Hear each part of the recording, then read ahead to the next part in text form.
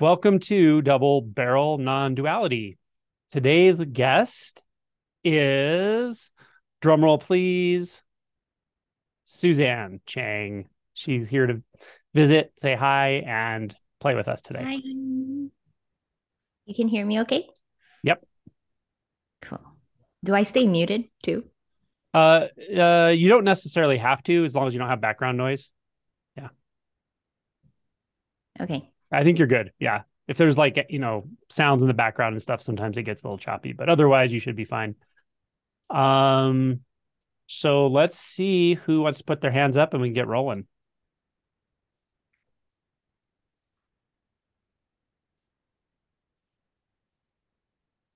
How are you, by the way, Suzanne? Really good. Happy to be here. Good. Yeah. Thank you for coming. I really appreciate it. No, thanks for the invite. Okay. Let's get started with Marcy. Hello. Hello. You see me? Yes. Okay. It's Marcy. Marcy. Remember, yeah. And so I have my question today has to do with devotion. Um, Devotion to truth or placing consciousness or awareness in the heart um, area or dropping it down into kind of the heart area seems to help me stay out of my mind and more in presence and less just generally kind of freaked out by the kind of stuff that's coming through these days, which has been a little difficult. Mm. So, yeah, if you could speak to that. Suzanne, do you have anything specific on that?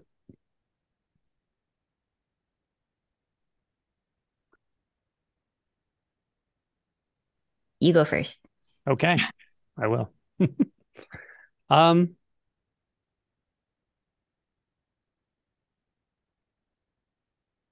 I think there were times for me when that type of practice or perhaps moving attention into the body more than in the head or into the chest or heart space um seemed to happen. It seemed to happen more spontaneously, I think.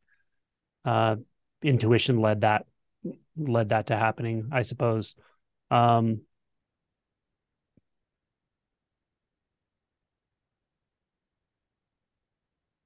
I think it's helpful and valuable to also look behind the scenes a bit and just see, well, what are my agendas with this? Am I trying to not feel something? Am I trying to avoid anything? um it may not be the case at all. It may just be a very natural place for your attention to flow in the moment, but always being a bit alert for any sort of background agendas or identity processes to start running in these situations can be helpful, because you mentioned external life circumstances as well. And while again, it can be very natural for attention to move into the heart space, the chest, the gut, various parts of the body, or anywhere, uh, that can happen at the same time as this sort of partially conscious background identity structure sort of floating around. And it can just be helpful to realize that's there if it is. Um, if it is, there's nothing specific to do about it. Just the knowing of it is helpful often.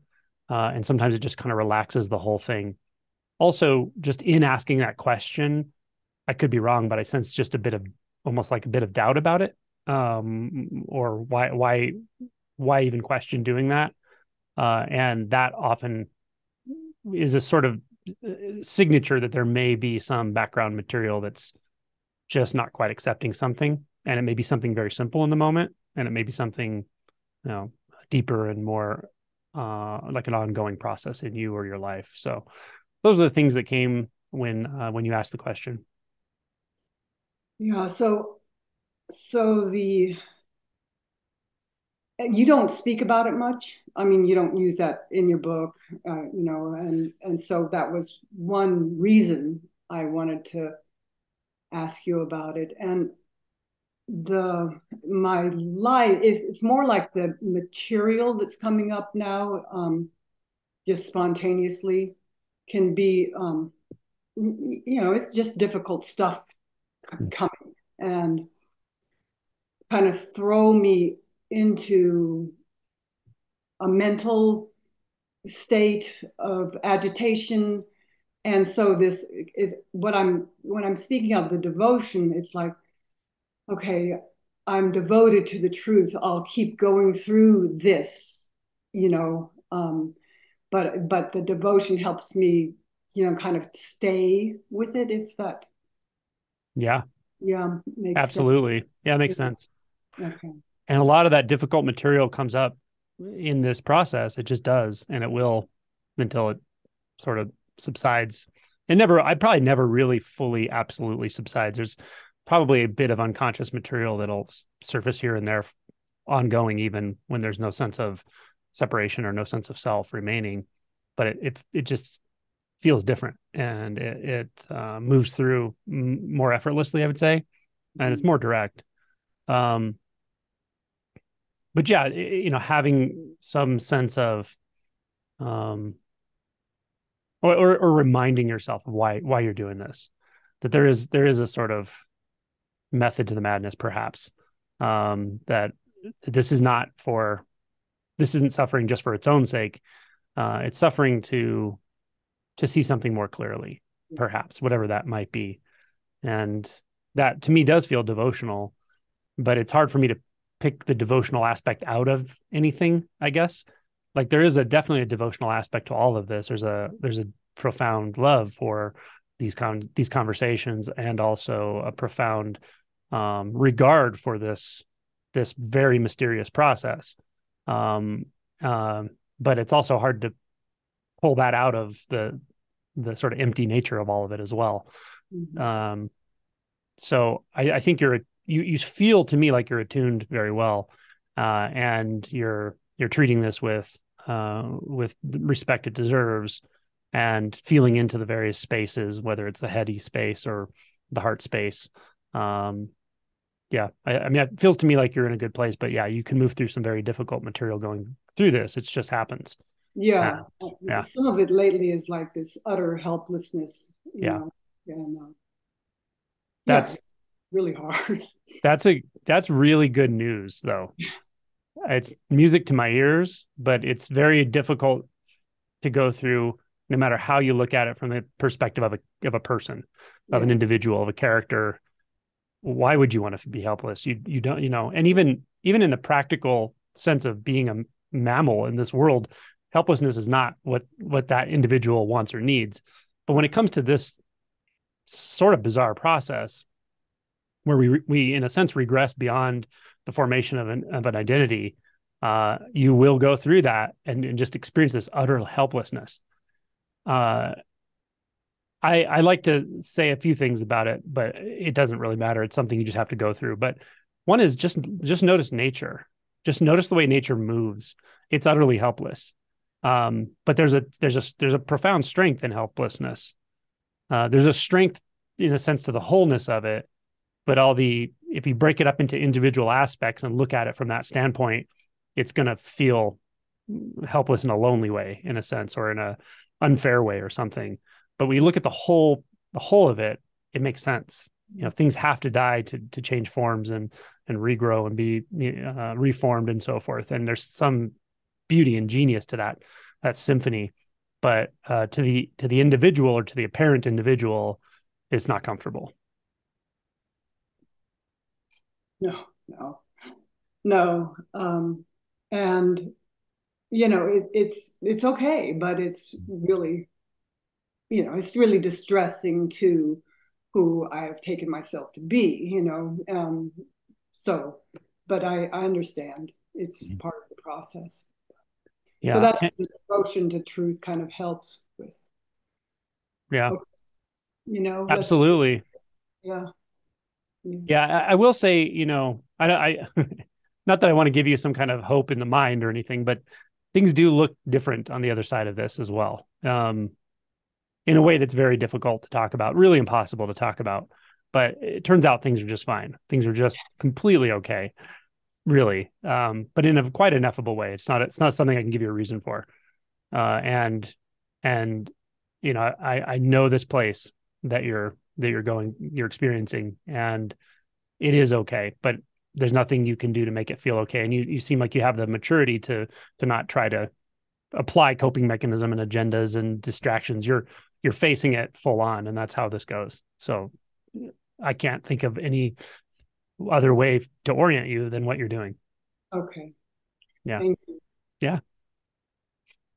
Suzanne may have some comments or not. Yeah, I'll add something. Yeah, that was a really beautiful question.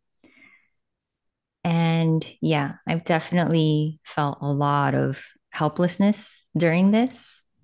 And in a way, it really is a good sign because the the belief that the mind has control and knows what will happen does give you a false sense of security, and it's really comforting. So then without that, you do feel really helpless, and the mind will go crazy to tell you, don't go here.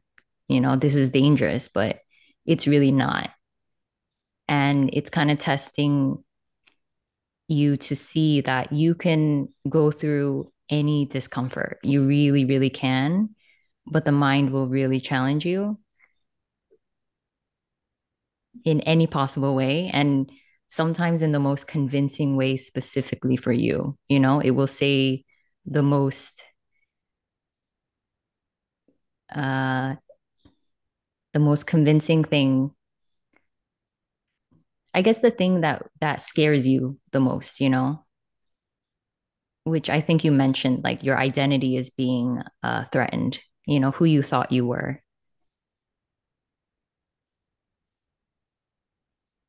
Or So that it's I like, have any control over, you know, I can make things different. I can choose to make things different. I don't believe that at all. There's not, that's not, it's just not true. So, you know, it's distressing to the system. And I just, you know, I feel it. of course, yeah. Do you feel it right now in the Yeah. body? Yeah. Yeah.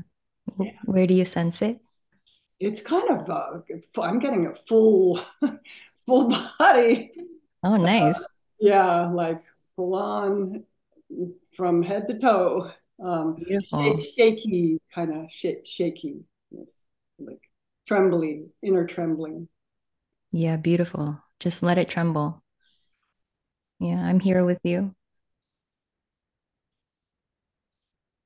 Yeah. And just notice what the mind is saying. Let it say whatever it wants and just let the body tremble.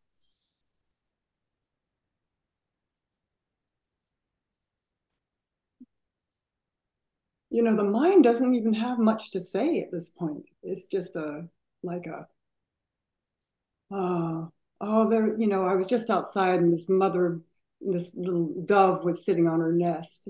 And we were having to do some work on the tree and going around little dove. And it was just, you know, like trying to sit on her little babies. And here we are around it. And that's kind of how I feel, like this mother trying to sit on her little babies. And I can't do anything because Mm. there's nothing Oh, to do yeah. but sit here and be scared, you know? Yeah. It feels so raw and tender. It's like, it's really unbelievable. Yeah.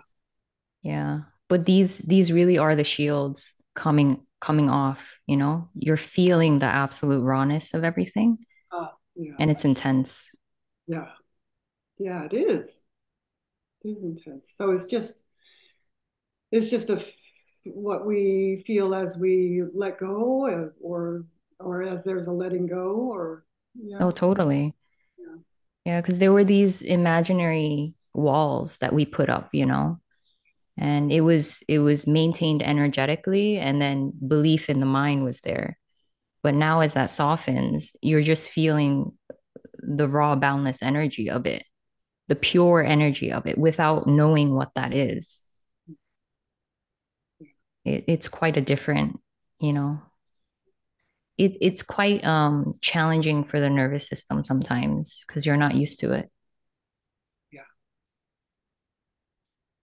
Yeah. Thank you, though. It's it's comforting to have your voices um, that have been through this, and I hear you, and I trust you and Angelo. I really, my teachers, that there is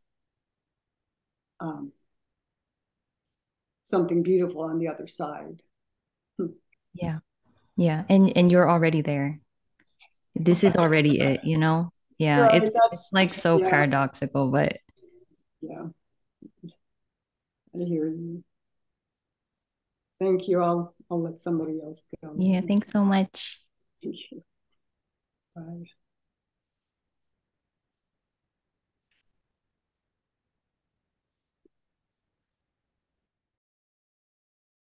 Oops. Okay, sorry about that. Back to the top, we have Mike.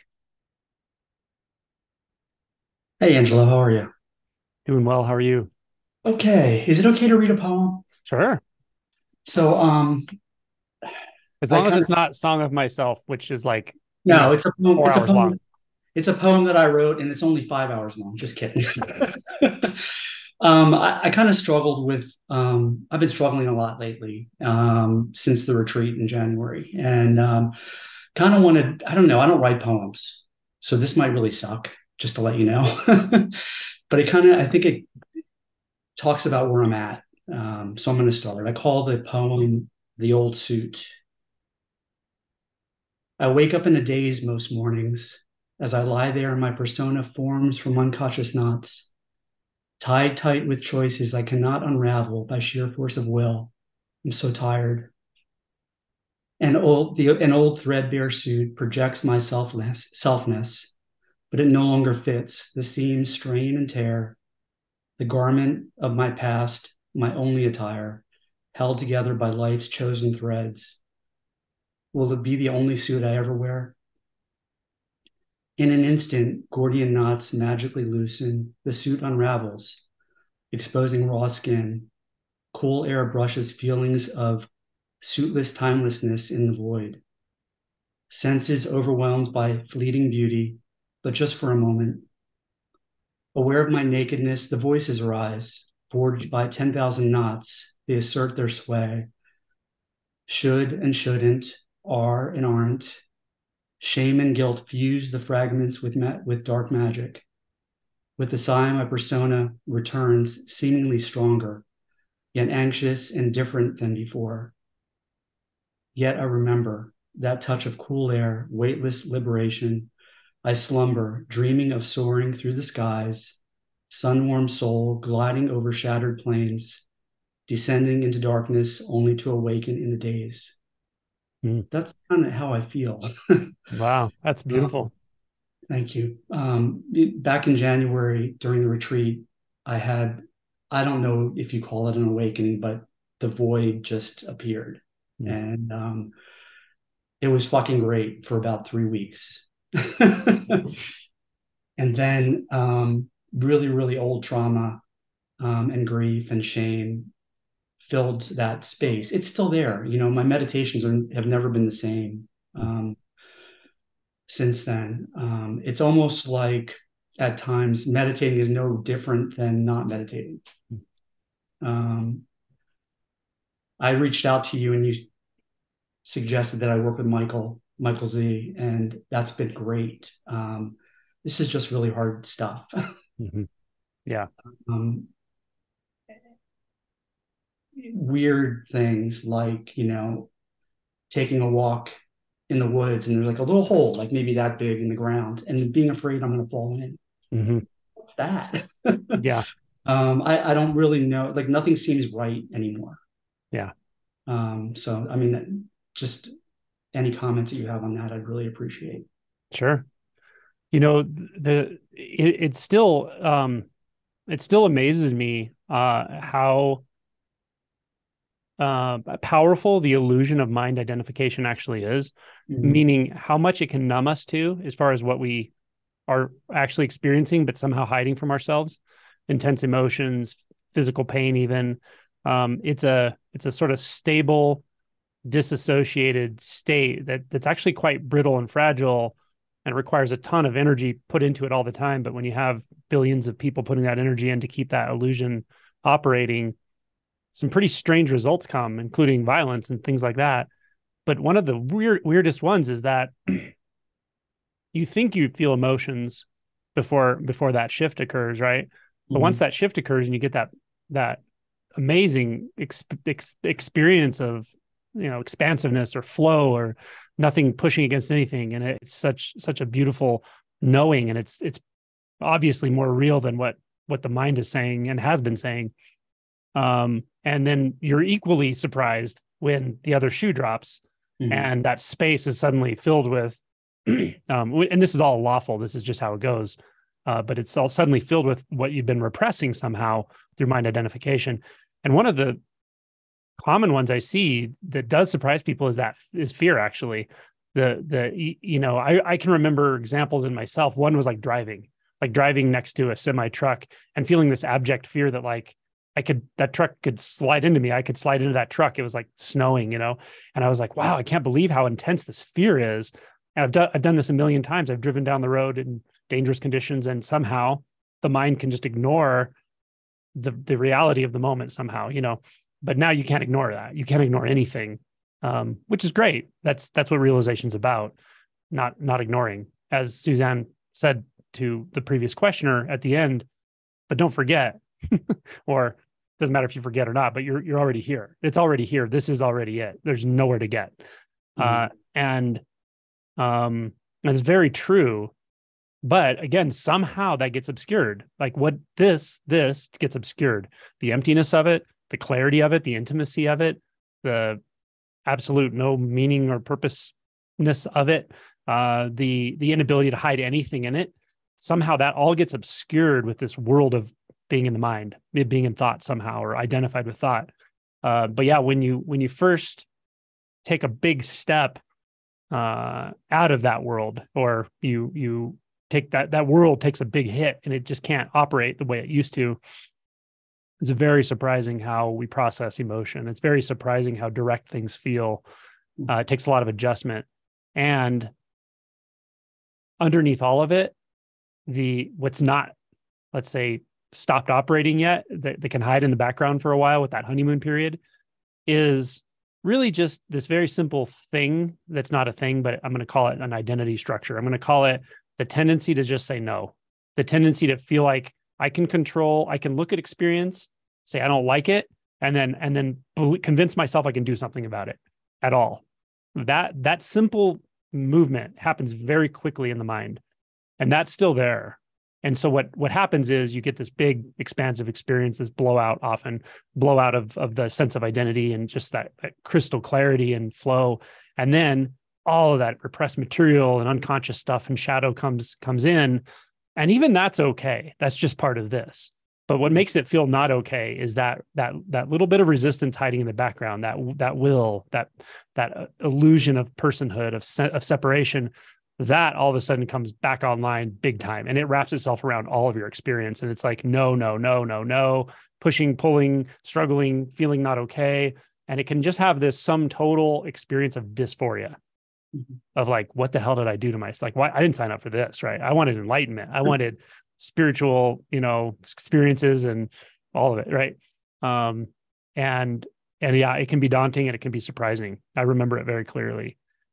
So you're in good company in the sense that people who walk this path, or, have this unbinding occur, they go through this. It's just part of the process. There's just nothing there's no way around it. There's nothing I can do to make you really feel better other than just to say, you're being shown what needs to be seen. So the more willingness you have to see clearly moment to moment, the easier it will be. It's not going to suddenly, you can't snap your fingers and make it easy, really. But what you can do is say, okay, I don't have to manage the past. I don't have to manage even how I was feeling yesterday. I don't have to manage how I was feeling this morning. And I don't have to worry about the future. I already know that, because who the hell knows what's going to happen next year, much less, 5 years from now. So really all I'm left with is this, whatever's occurring here, And if I don't reference the past, I don't really reference a thought about how was I feeling, what's been going on since this shift occurred and all that, which is just the mind stuff. What's really going on right now, and you're kind of left with this raw experience. What are my perceptions in this experience? There may be some mental perceptions about what to do about it, or whether it's gone wrong, or I just don't feel good. Okay, well, those are thoughts, those are sort of made out of that thought stuff, that consciousness, whatever. And there's a feeling, the body has a sensation, a feeling tone. When I put my attention there, is there a problem? Not per se. There's a sensation. There's a cluster of sensations, right? What if I just rest there? What if all I have to do is rest there? There's nothing else to do here. What if that's it? That's the beauty and simplicity of this message, that this is it, is really you're not called upon to do anything at all. There's simply the textures of appearance right now, and that's all. And that's all there ever was, really. Mm-hmm. But again, it's a double-edged sword when you're dropped out of that world of the mind identified space of trying to control and take a position and pay attention to how you're feeling in regards to this and that. And then you drop out of that into this place where there's no reference point. Then the double-edged sword is, if you try to use that again, you try to use that framework again, which we do for a while, it's so uncomfortable. Right. But that's good, because ultimately you'll stop trying to use it. Instead, we just drop right into this and realize this is it. This is simply what's what, the sensations, the sounds, completely empty. No substance there, no agenda, no movement here or there, no inside, no outside. Just a sort of empty clarity. And even with that empty clarity, there's no holding, meaning attention may spontaneously move into a formation of emotion or a formation of sensation in the body. And that's also empty clarity, and it's also intimate and immediate. It has both of those seemingly paradoxical qualities, but in this world, this non-world, there's no paradox. So all you're really called to do is look closely, feel closely, listen closely. And that's what you're going to do ongoing. This process is teaching you to do that. The moment you get up in your mind and start touching it with thought and perception and belief and time, especially, oh, this was like this, and then this happened, and then that happened. That's really uncomfortable. Yeah. Yeah. But it's not so uncomfortable when it's just one breath, one sensation of your hand on the carpet or the dog, or feeling the air move across the skin. Just attend to what is provided. There's a term in Zen called oryoki, which means just enough. This is just enough. It's just enough. It's perfect. Can you feel into that? Yeah. Good. Actually, I do some work when I'm out running, just with my visual sense. Yeah. Just take it all in, as opposed to focusing. Yeah. And that seems to pull me into that space. Yep. Beautiful. I feel like everything just shrinks. I don't know how to describe it, but yeah, it's not describable. Yeah. That's it. And pay attention to those times and spaces in life that work for you like that. Some people, it's being in nature, it just opens everything and it clarifies everything. So give yourself the gift of, in the practical sense, occupying the spaces or situations that work to just open things up for you. Yeah. Thank you. You're welcome. Suzanne may have something to say. Yeah. I'll just quickly add, that was a beautiful poem. Oh, thank you. Everything that was said was really beautiful.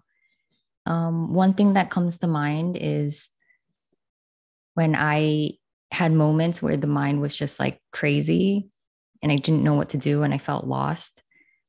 I guess this kind of speaks to the other question as well. Mm-hmm.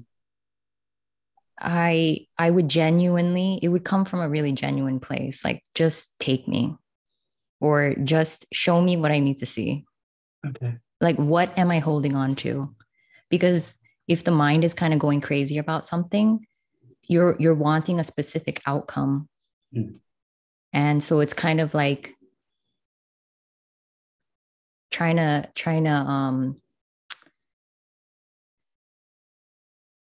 figure out the situation in all of these different ways.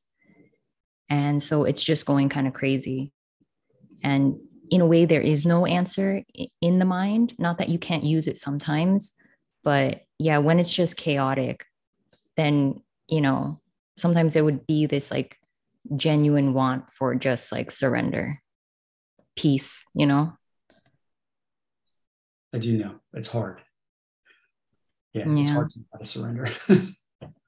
Well, yeah, you don't do it, but Yeah. when it comes to that point where it's just like too much, Mhm. which is a common thing here, it has to be that way. It has to be messy. This isn't like the person doesn't enjoy Right. the boundlessness. It's just boundlessness. Mhm.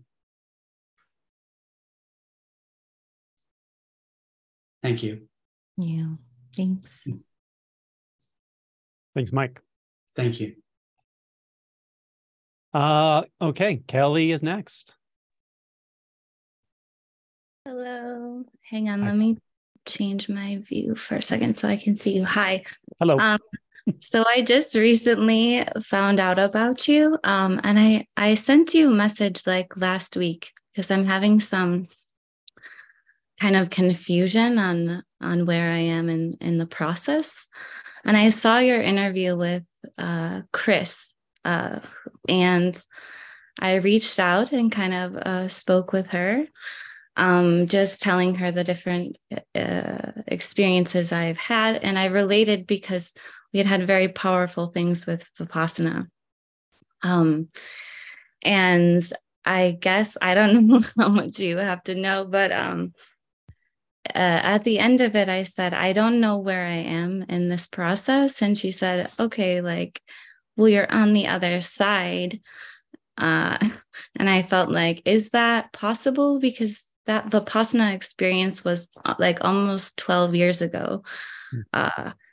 And it was very powerful. And my mind was still, and everything was glowing with light. And that lasted for like 2 months. And then several things came back in. So it was always like, I feel that I lost it. And I also was involved in the TM community for several years, like 4 years after this initial experience. And what they teach is that first shift means that there's always a witnessing 24 hours a day, even during sleep. And that's not my experience. And I know that. So I feel that I'm stumbling. And she just mentioned that maybe I should reach out and ask you the question. Sure. Thank you. Sure. Yeah. So what you described to me feels very much like an awakening, or like Kensho, Satori, based on the way you described it. I mean, what was the insight that was clarified in that? Has it gone anywhere? Has it really? I mean, is it essentially there already, without having to think about it? I mean, I feel that vast spaciousness, but I have a huge trauma history, and all of that is coming out always. But yes, that I can feel that. But okay. Nothing much. No reason to make it complicated. Now, and this comes from a lot of experience of interacting with a lot of people about things like this. But I do want to say a couple of things about it. First of all, the witnessing thing, you'll probably almost never ever hear me teaching about witnesses or witnessing or anything like that, because I think it's just confusing to people, and it's dualistic. How is a witness apart from something they're witnessing? That's a dualistic mental construct to me. So I don't talk that way at all.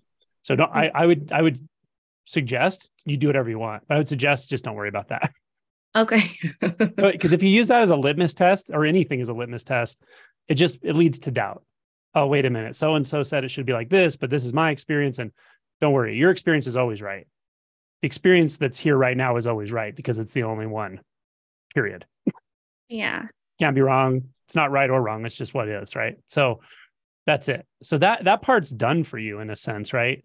To put this in a Zen context, in Zen, that would be stream entry, essentially, or in Buddhism, it'd be stream entry. That's the spiritual birth in earnest. Like that's when the real unbinding starts. With before that, it's very conceptual.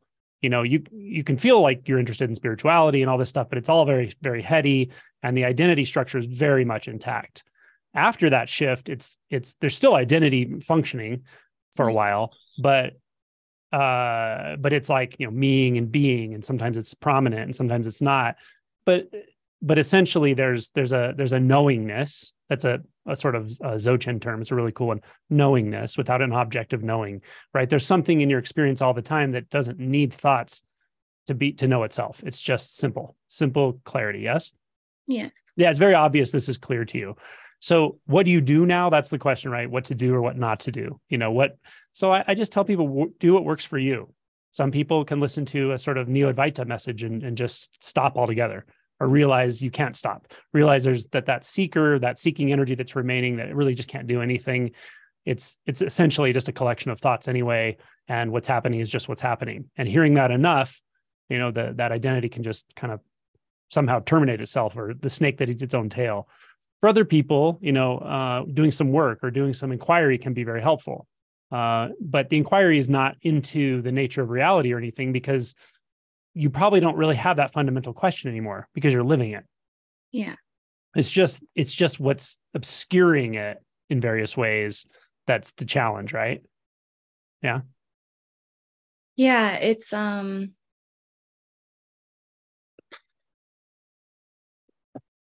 yeah, I mean, but I do feel a sense of a flow. Yes, I have a lot of stuff coming out. This all feels okay.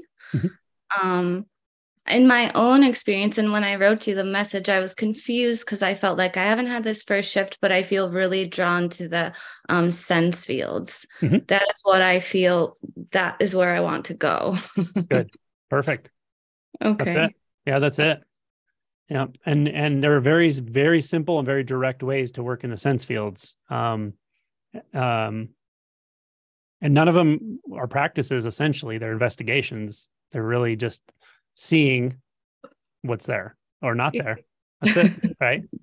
So like when you look, and what do you see in front of you? Like, do you see objects in front of you? I feel like it wavers, it goes in and out, because there can be a lot of light coming through sometimes, or there can be a sense of. Well, just look at what's right in front of your face right now. Yeah. Is there an object there? Is there a thing out there somewhere? Is there an out there? Just answer from your instinct. It still feels like there's an out there. It does feel that way. And what makes it feel that way? What are you referencing to make to pick that up, to say it's out there? Is it what you're actually seeing right now, or is it some attention bouncing back into your mind to say that's out there? Now I don't know. Right? Good. I like that. I want you to stay in the I don't know, and but keep looking. Don't analyze anything. This is not the mind's territory. If thoughts are here, it's just not going to be helpful. It's not going to hurt anything, but it's not going to be helpful. Okay. That's the kind of investigation. Yeah. And it will feel like that. It almost feels like ecstatic at some point. And it's very direct, and it's very fast, actually.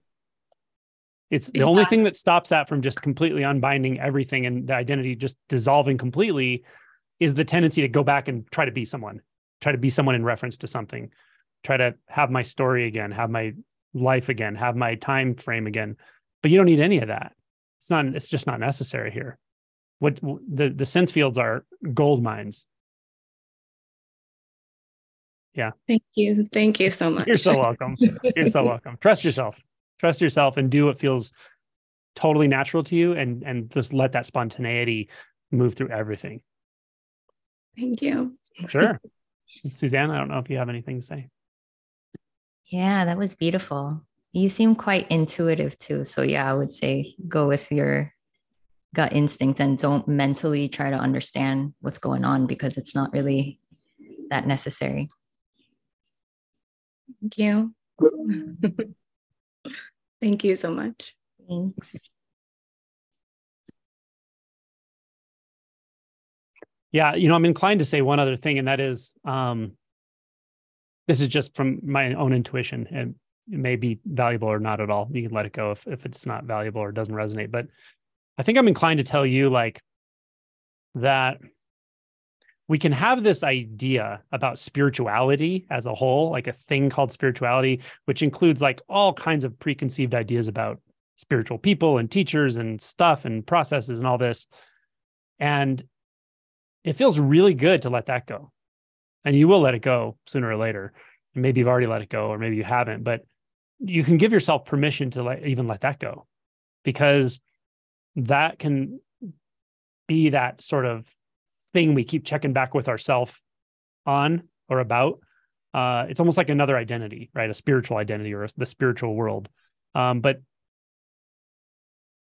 it becomes so, you have to be so authentic here that you realize that there's just nothing out there like that.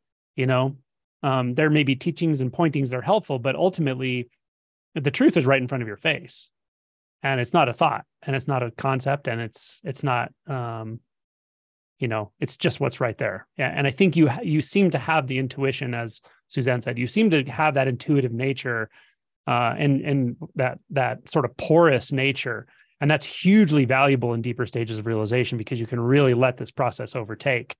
But just trust yourself. I don't know if that's helpful, but That's extremely relevant and helpful. Thank you. You're welcome. Okay. We have Kwang. Hello, can you hear me?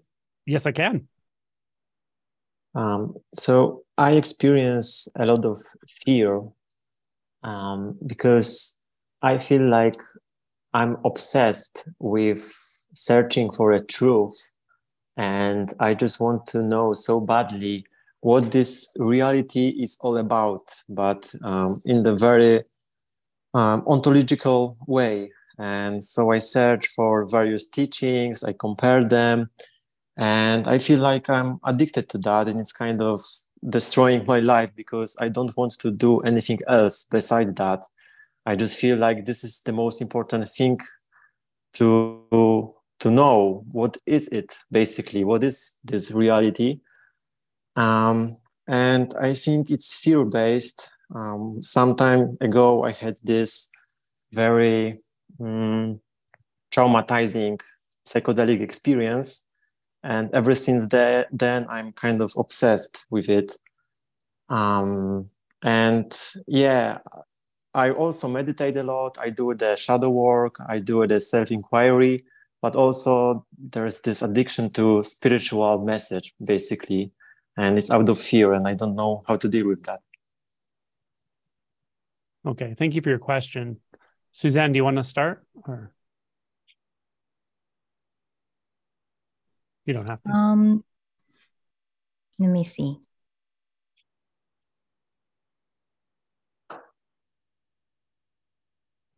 Yeah, so I think there's so much information out there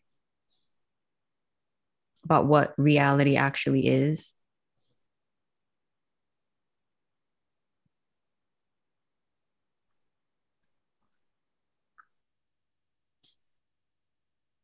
But you're never far from it.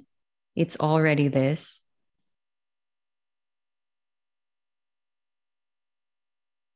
It's just the pure sensations in your body, and it's not your body.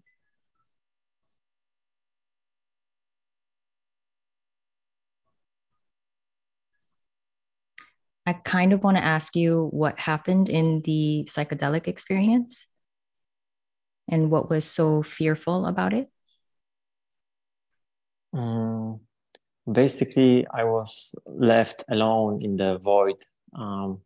And I think that fear of loneliness is the main factor of that. And it kind of shattered my world view about spirituality and reality, basically, because before that, I thought that reality is, unconditional love and God and stuff. And when I hear sometimes your message about no self, I also shiver and get in panic mode because it feels so terrifying. And I just cannot let it go. I just constantly search for new information and I constantly listen to this message. Mm. What do you feel in your body right now?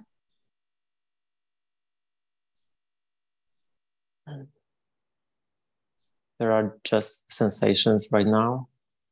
Mm-hmm. And when I just get into this moment and I'm aware of those sensations and the mind, which has its own story, I can see that there's no problem at all. But yeah. Yeah.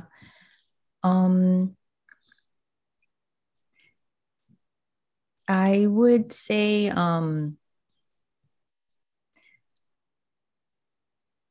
listen to things lightly. It's kind of beautiful that there is this urgency there, like this longing that's there. But I think I would say to focus on really being in the body and to kind of nourish the body, like be there for the body, be there for that sense of loneliness and that fear.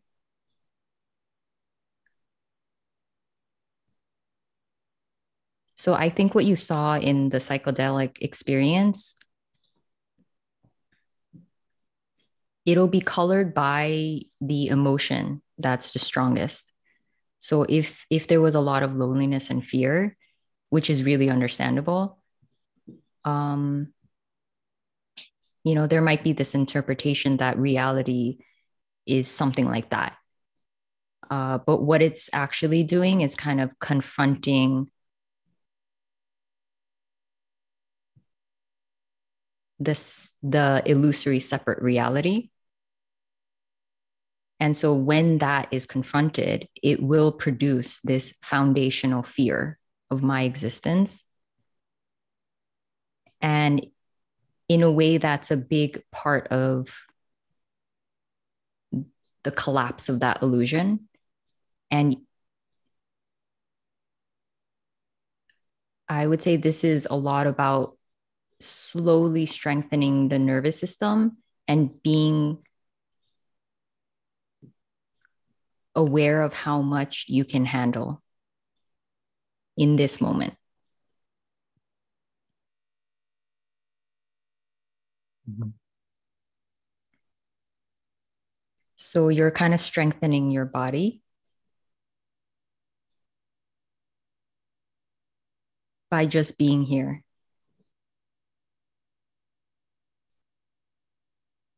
Mm-hmm.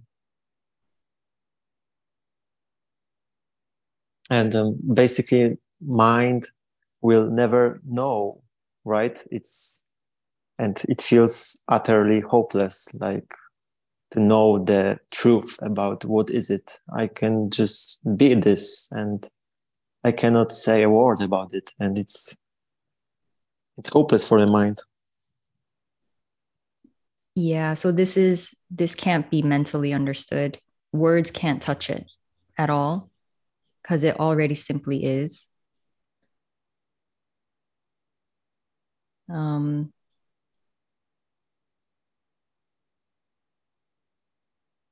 Yeah. I kind of also want to ask if there was something, traumatizing that happened in childhood that would be reminiscent of that fear and loneliness. Yes, many times. It's all the stories with my parents, but I think for the most part, I've been through this on my psychotherapy, I guess, but maybe not to that extent, not enough yet. So yeah, it's definitely related to my childhood. Mm-hmm. Yeah. So this isn't about getting rid of anything. It's really about actually becoming more and more okay with exactly what's here. So if that intense fear is here, um, those stories and those narratives will most likely come up. And I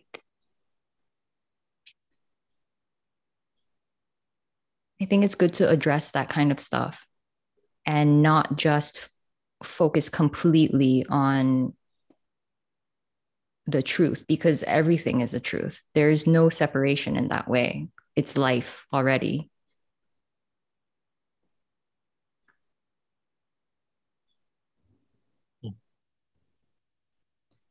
So I kind of want to soften your belief that getting to a certain truth or realization is the only answer.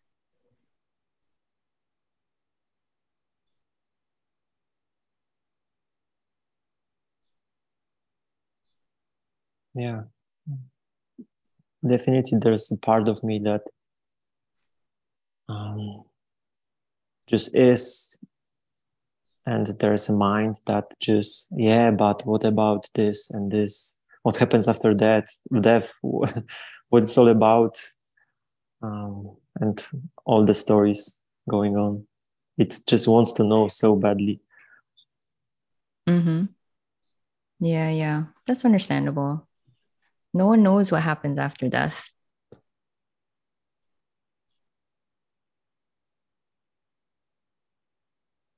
Yeah. And that's why this is so addictive. Because when you search for spiritual info, there are many teachers who claims that they know everything, every answer. They know how reality is, and for a moment it feels good that someone knows, but then you recognize that those are just beliefs and nobody knows anything, and it's hopeless. Mm.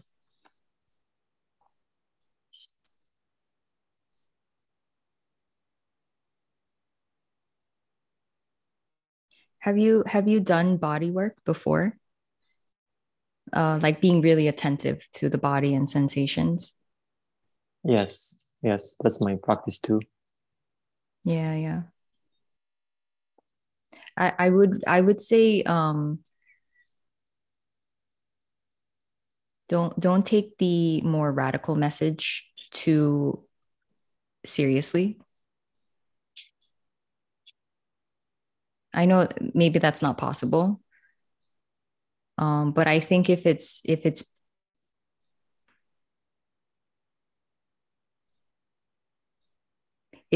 bringing the body to overwhelm often,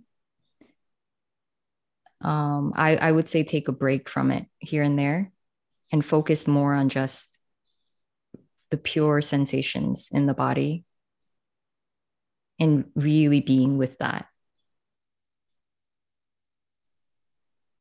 Mm-hmm. Okay. Like right now, do you feel like you can just simply allow the body to be exactly how it is? Yes. There is some tension around the chest mostly, but when I really dive into it, it's just, those are just sensations, and it's not bad, not good. It just is flowing.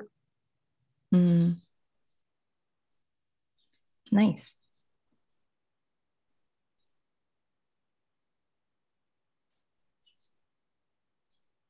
Yep.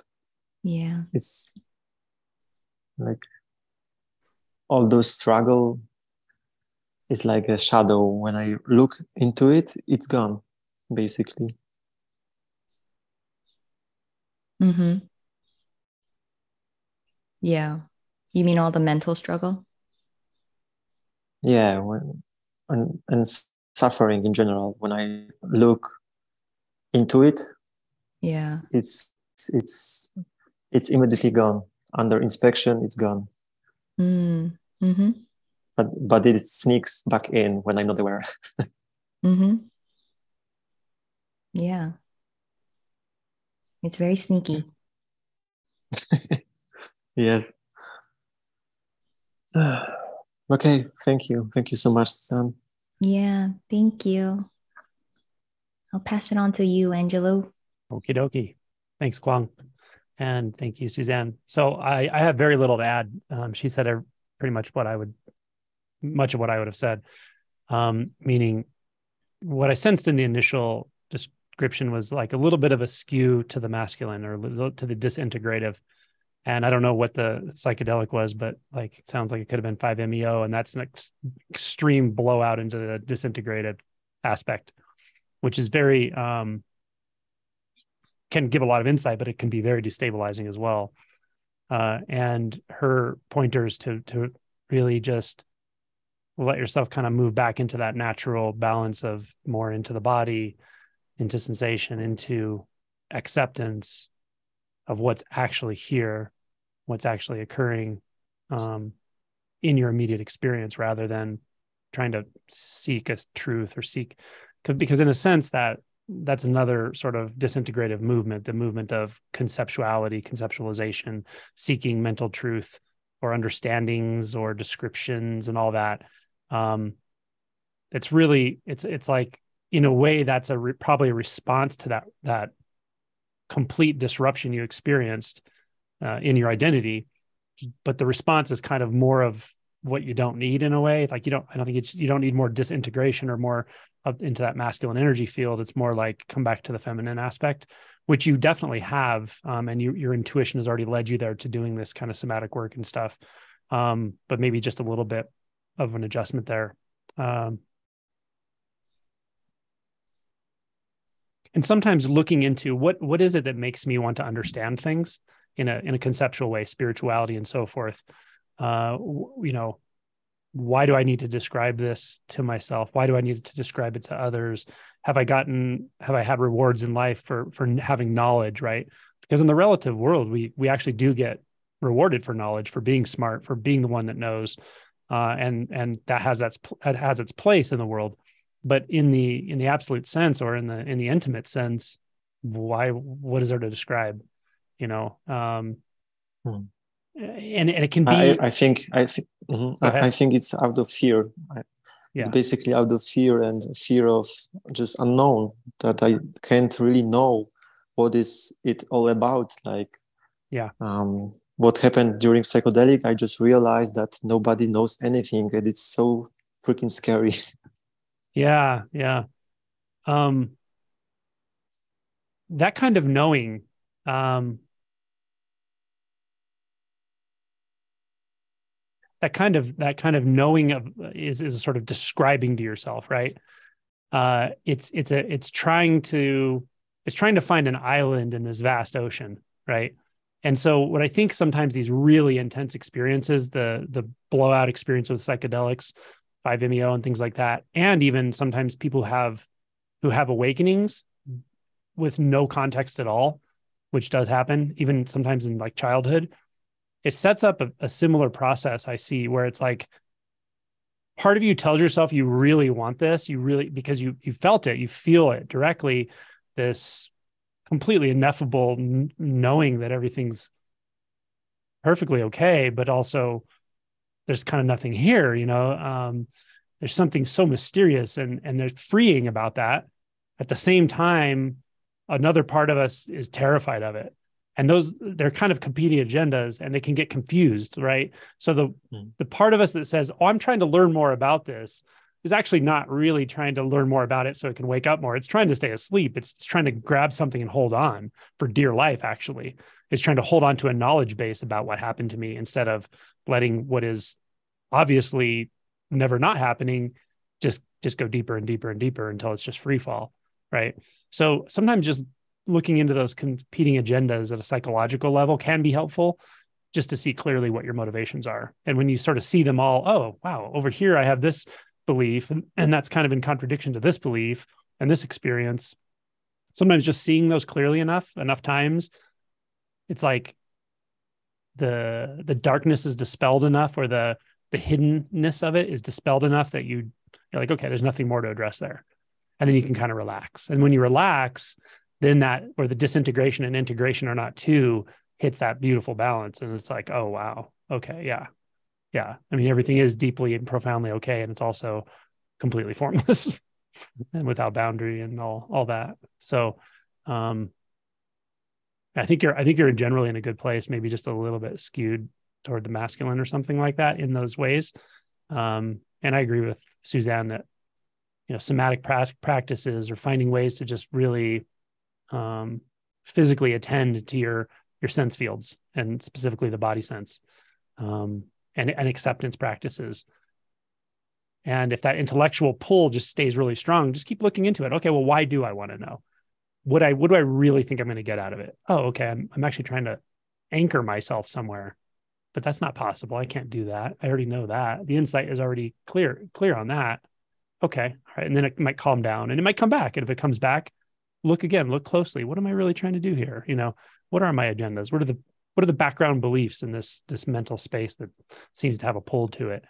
And again, for me, I think just seeing clearly enough times that these beliefs are here and there and the competing agendas, they tend to just soften up and often just dissolve. Oh, okay. Thank you. Thank you so much. Thank you for your work. Yeah. Thank you.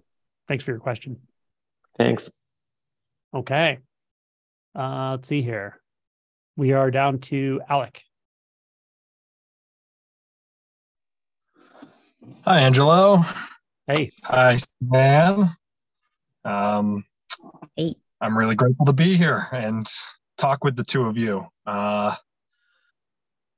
Oddly, I have a lot of resonance with a lot of things people have said here, and Kwang's, just talking about a psychedelic experience that was kind of traumatic. I've had a similar, I've had something similar happen of, I actually, prior to finding your work, I used to call that psychedelic experience an awakening, and I don't know that it actually was, but now that I've learned more, but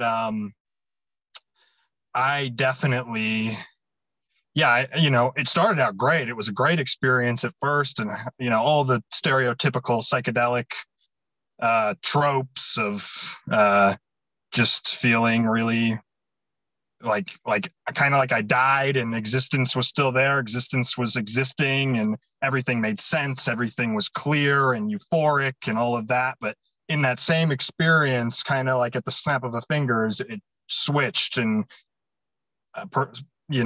the other shoe dropped in a sense, and it went to complete dysphoria and like brokenness. Nothing made sense. And I was so confused, and similar to what Kwang was just saying, of like I felt so alone and like so much fear of being alone, and like that nobody else that I've ever interacted with, my parents, like they didn't even exist.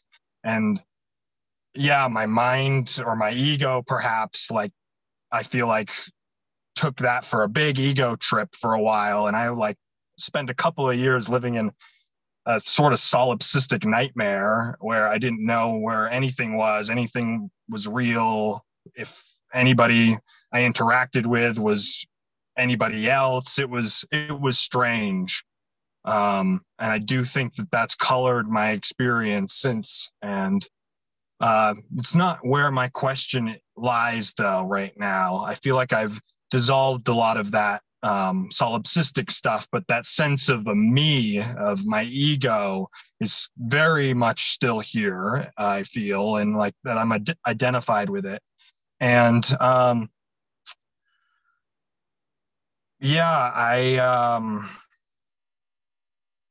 guess to get to where I want to talk about is I've heard you talk about in an interview with Violet that a favorite movie of yours is Revolver, and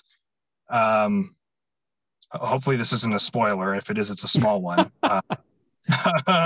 The scene where Jake runs out or walks out of the doctor's office and he's narrating and he gets hit by the car, but he doesn't really get hit by the car, and he's narrating and he's like, we're just, like, look at the boy with the trophy, or like, look at the yeah, like get a nice pat on the back, or, you know, whether you fear me or revere me, please think I'm special. And that we're just approval junkies and like monkeys in suits looking for approval.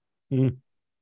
That's where I feel like I've come to a really strong realization around like my existence. Like since I was young, I've spent so much of my life looking for approval, and I have so much fear of, yeah, here's a connection to the previous question. I think somewhat of a theme here is fear. That's what I'm looking at, is I feel like I have so much fear around not getting people's approval. Like I've been the quintessential people pleaser throughout my life. And I heard you in an interview with someone recently that really opened my eyes. You said something about people pleasing being like a form of manipulation and trying to have some sense of control, so that people like you. And I'd never quite put that together, but I was like, oh my God, yeah, that's what it is. And that scene from Revolver also, it hit me like that car hit Jake, of like, I was like, oh my God, yeah, right here, that's me. So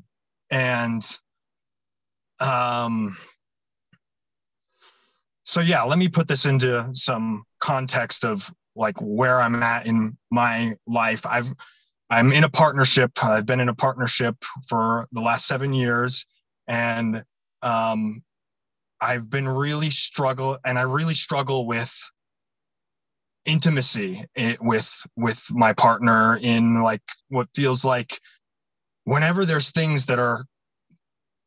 feel like there's conflict, I'm so afraid of conflict. I'm so afraid of arguing, of having somebody be upset with me, and particularly people who I'm close with. And yeah, I've always kind of had this persona of somebody who's easy to get along with, easygoing, people pleaser. I can blend into any crowd. I can, make anybody feel comfortable or trust me or, whatever, but I don't ever share much about myself. So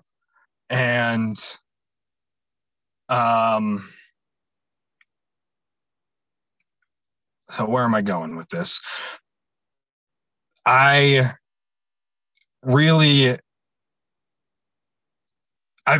partner reflected something to me recently when we had something come up that is kind of fueling this question. She said to me, it's really hard when I'm having something that comes up for me, for her, that you then, make it about your process. You make it about you. And I recognize that. Like I'll like acknowledge what's going on for her. And then I say, I go into like, yeah, and this is a place where I'm weak and I'm working on this and I'm trying to do this so that this doesn't happen again, and so on and so forth. And yeah, she said something like, it's really hard when I've got things up that you then say, I, this, I, and I'm like, oh my God, ego, I, me. And I guess I'm really just trying to be able to be more present for her. And like, okay, so here's something. When that sort of stuff comes up, I feel like I get in a good flow with meditation, with inquiry, with being in the senses. And then a conflict comes up and I like fall back. I like fall into all of my distractions, all of my ways of numbing out and like feeling like I've got some control and I can go, play video games or eat food or like make myself feel better. And then it feels like my inquiry isn't relevant at all.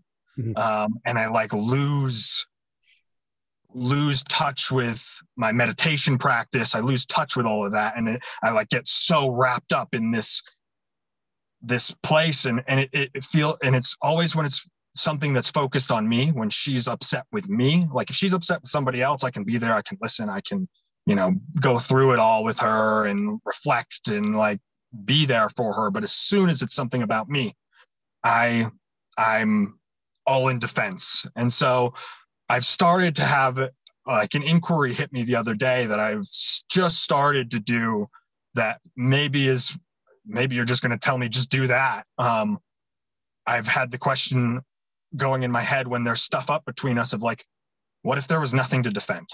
Like, what if there was nothing to defend? And in some like intellectual place, I know that like this self that I get so worked up about that feels like it's getting attacked and like, yeah, this persona that I have of being the easy one and being the one who can, whatever, like get along with anybody.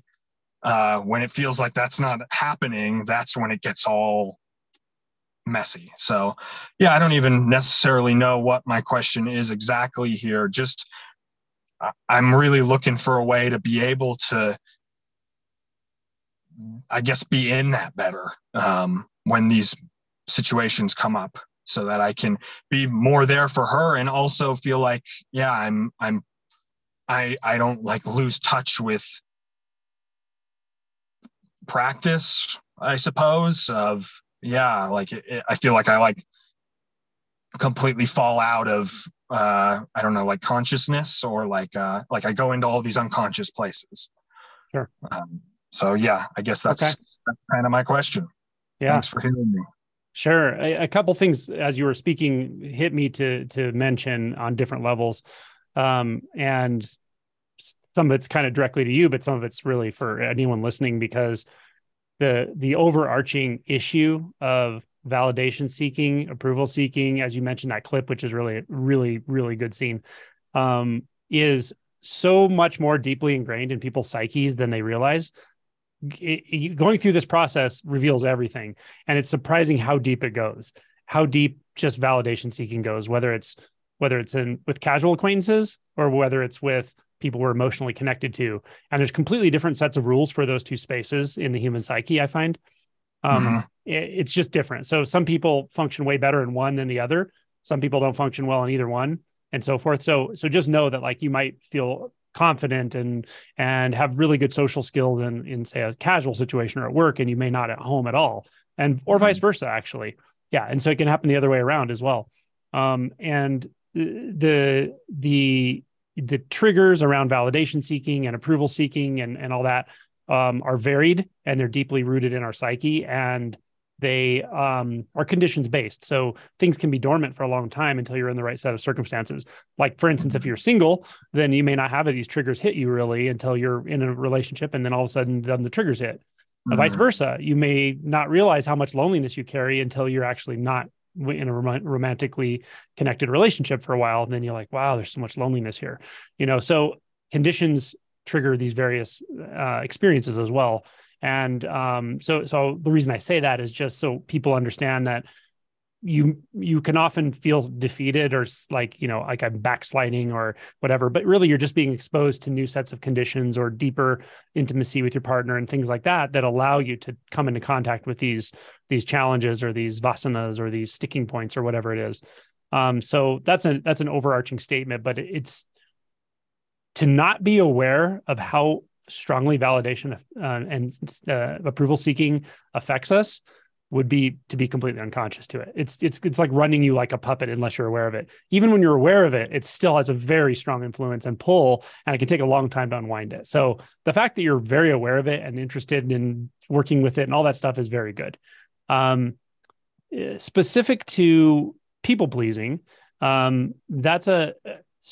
if you have that tendency, I would say, like, I definitely have had it in the past in certain areas more than others, in some areas not really, but I know the movement of it for sure. And I understand it. And I've been in that environment and I know what the triggers are and so forth. But one thing I would like to tell people who feel that, because a lot of sort of spiritual people or people on this path are very sensitive people. They're sensitive and compassionate. And that's a setup for people pleasing, especially if you've grown up in an environment with a parent who can't manage their own nervous system. You learn to regulate it for them, even as a child, before you've even fully developed an identity yourself. And so it gets really baked into your behavior patterns and so forth. Okay. So first of all, just give yourself, some space and realize, like, it really comes out of compassion at some level. You care about that person at some level, right? Or you wouldn't even care if you had no awareness of their state at all and really did not give a shit how they were feeling, you wouldn't be people pleasing. You'd be a sociopath, but you wouldn't be people pleasing, right? So the fact that you empathize strongly, and empathy is a two-way street. If someone feels angry, if someone feels sad, if someone feels scared, you're not going to get to some spiritual place where you just don't feel that anymore. You will get to the place where you have such a capacity for it that nothing's resisting it anymore. So you can experience it with them empathically and compassionately without having to react to it or add something or subtract something. But it's also important to realize that we are mammals. We have empathic wiring, and we're always going to feel reactions around, not necessarily reactions, but we're going to feel empathic experiences around people all the time. It's just going to happen. And accepting that is important as well, because we can have this ideal that, oh, I shouldn't react to anything. I shouldn't have any response. I shouldn't feel. That's not true.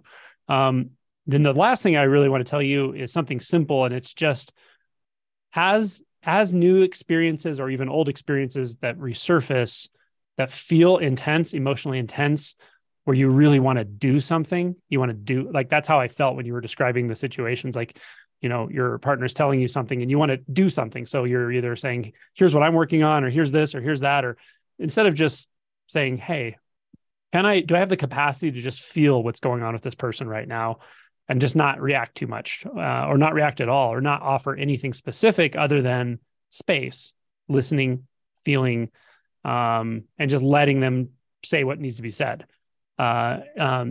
It's really just a matter of, as Suzanne said in a previous question, you're really training your nervous system that it has the capacity. If it knows it has the capacity, it doesn't react. It doesn't have to react.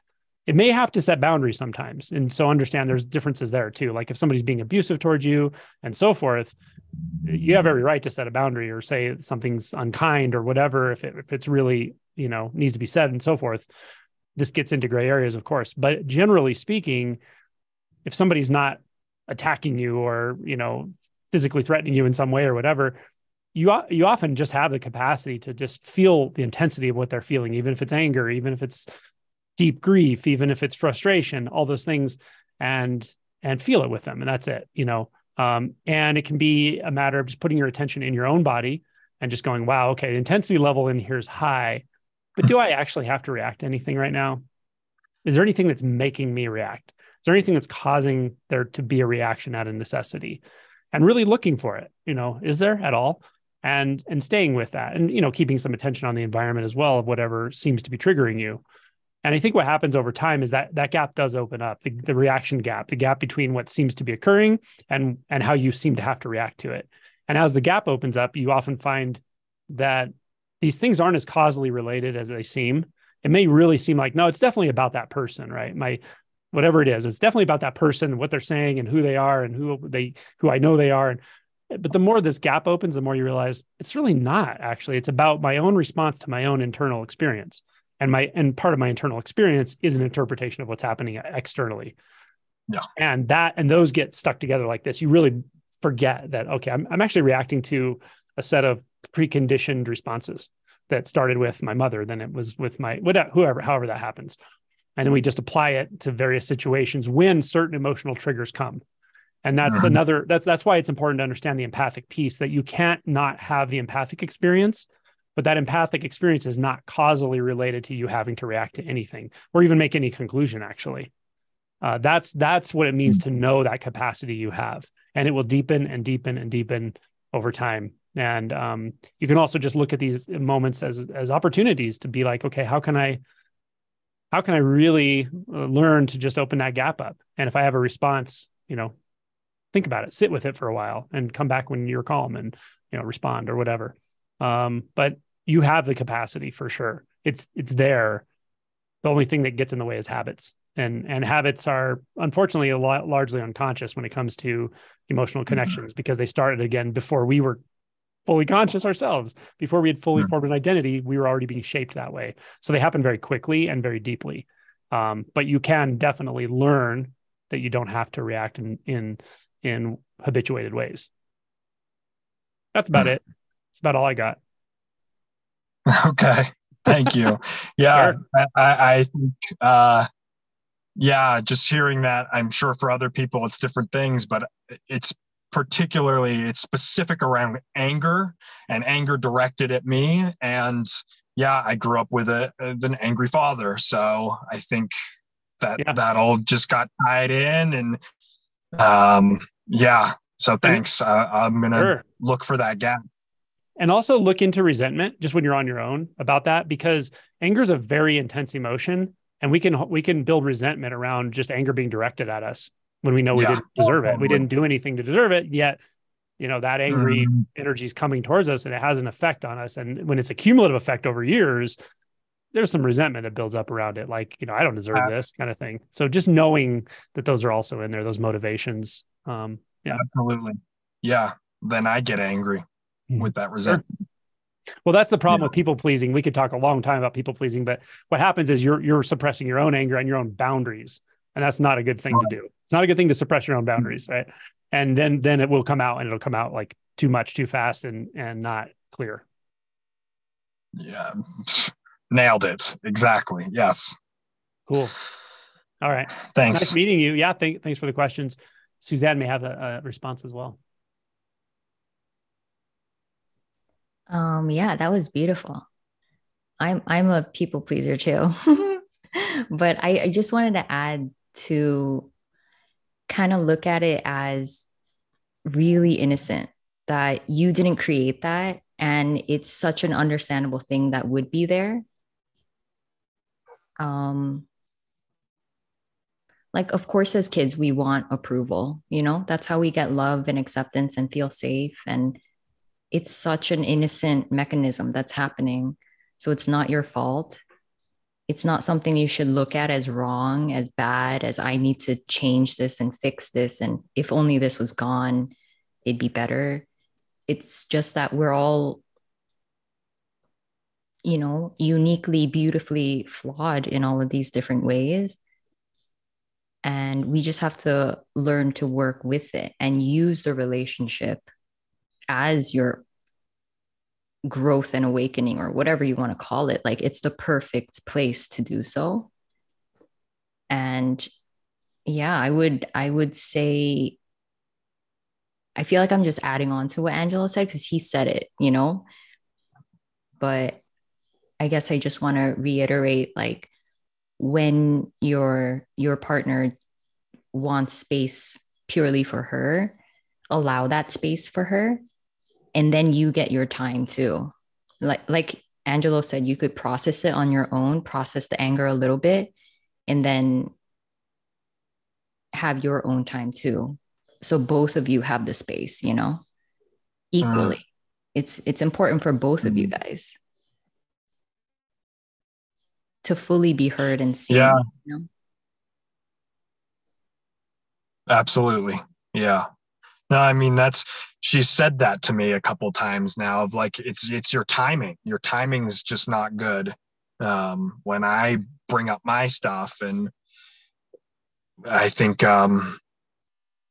yeah, that's something I'm learning. Yeah. And I really do think seeing the innocence of all of these conditionings and mechanisms and patterns, and when we notice them, of course, there's going to be this reaction to it, because even that's patterning as well, how we relate to ourselves, because we think that that's us, and just to notice that dynamic. And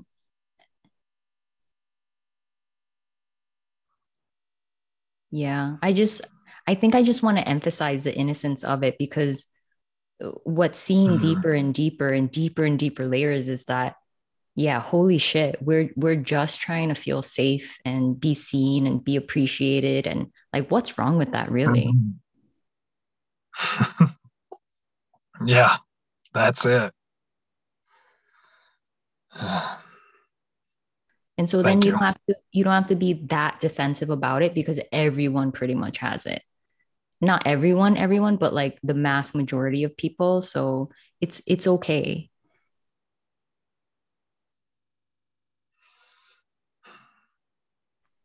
Thank you. Yeah. That was a beautiful question. Thank you for your question and answer as well. Yeah. Okay. Where are we at here? Alec. Me again? Nope. Is there another Alec? Sorry. Yeah. Okay. Let's start over. Just kidding. Mike B. Hey, can Hey, you hear Mike. me? I can. Sorry, I just made myself lunch and started eating, but I'll put that aside. All right, so I don't really, I was sort of anticipating this call and, questions had come up and they all seem kind of pointless in a way. So I'm just really going to say hi and acknowledge this weird situation where, your voice is a trusted voice. I listen to you regularly, and it's just this kind of weird situation. Never met you, but I'm looking forward to the retreat. And I guess I am interested. I would say that I am still looking for that awakening, which I know that the seeking is definitely a barrier to that. But I'm just in a place where there's, this low-lying depression and lack of motivation, and it's like the normal distractions don't hold the same ability to distract and the same appeal as they used to. But it's not like I just feel driven to sit and meditate for hours. It's just kind of like this low lying blah, and just being sick of me and the way that I show up in the world. And so I'm kind of interested in hearing a bit about depression and any thoughts on like procrastination and lack of motivation. And yeah, that's my spiel. Okay. Thank you. Suzanne, do you have anything to start, or shall I? You can go. Okay. What struck me when I was listening to you is this sort of like spiritual desert sort of thing that happens. There are times when we have this intense spiritual drive or yearning or inquiry, or it's just at the center of our attention, whatever it is, this identity issue, and feels like the energy is endless to kind of keep digging and discerning and questioning and all. And underlying it, there's a sort of attunement to some sort of truth. There are other times when probably through some of that questioning and inquiry and digging in to our own internal experience, the older motivations fall away. The more self-centered perhaps motivations, or maybe the more cognitive or mental or conceptual motivations fall away. And it's like, well, who am I then? Like, who am I to even wants anything, and spiritual. And it feels kind of like blah. Kind of, yeah. Does that resonate? Yeah. Okay. Yeah. What I suggest is just patience. That because what I find happens is it's just a sort of a phase, like so many things. It's just an experience that will pass. And often when that experience passes, maybe a little bit more of a clearer or deeper attunement starts to drive the bus, maybe in a different way. Unless it really starts to feel like there's an urgency to this, like I'm really overlooking something here. There's really something below the conscious level that's wanting my attention, but I can feel myself completely avoiding it. If it's something like that, it may be helpful to do some inquiry around it. Like, what am I hiding from myself here? What am I really afraid of? That kind of thing. But that may not be what it is. It may really just be this sort of spiritual desert where it's kind of like a doldrum, there's nothing moving anything. And in one sense, you could say that's a good sign. It shows some clarity, because really, there's nothing you need to do. There's no one there that needs to do it. And you're not going to get somewhere. So that all can land in a certain way. And some of those, like I said, those agendas can kind of fall away, but it also is like, well, what's driving the bus now? Am I done with this whole thing? I can still feel some self, experience around. I still see the world is divided, or whatever. Something tells me this is not completed. And yet I don't feel any motivation that's authentic right now. I would say stay with your authenticity and it's okay. Just see what happens. And things always change as they always do. So that's my instinct. Thank you. You're welcome.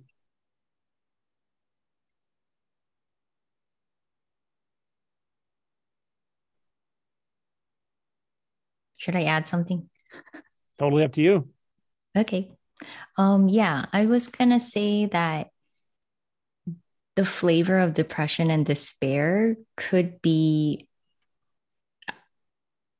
very familiar when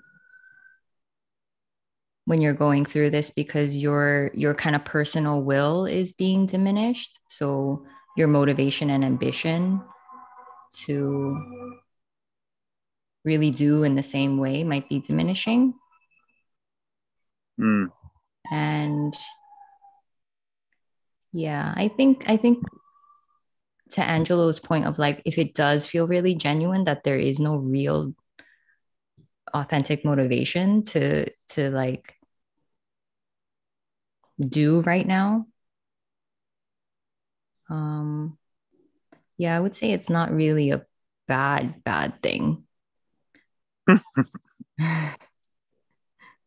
Just slightly bad, not bad.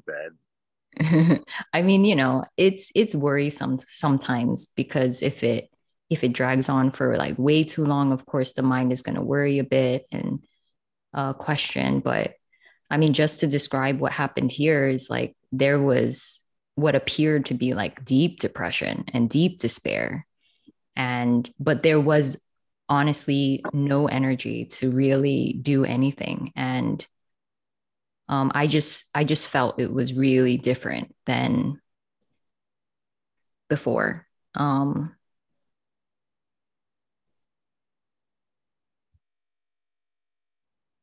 Yeah, meaning before I felt like the mind could really conjure up importance in something, and then there would be energy to do it. But more and more I felt like the mind was kind of worrying, but there literally wasn't the energy to do anything. It just had a different flavor.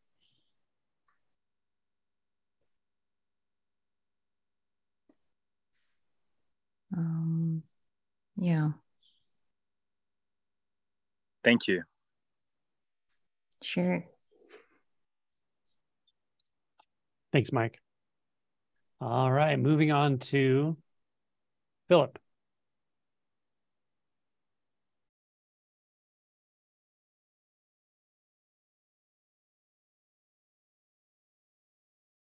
Hey, sorry about that. My screen went black. No worries.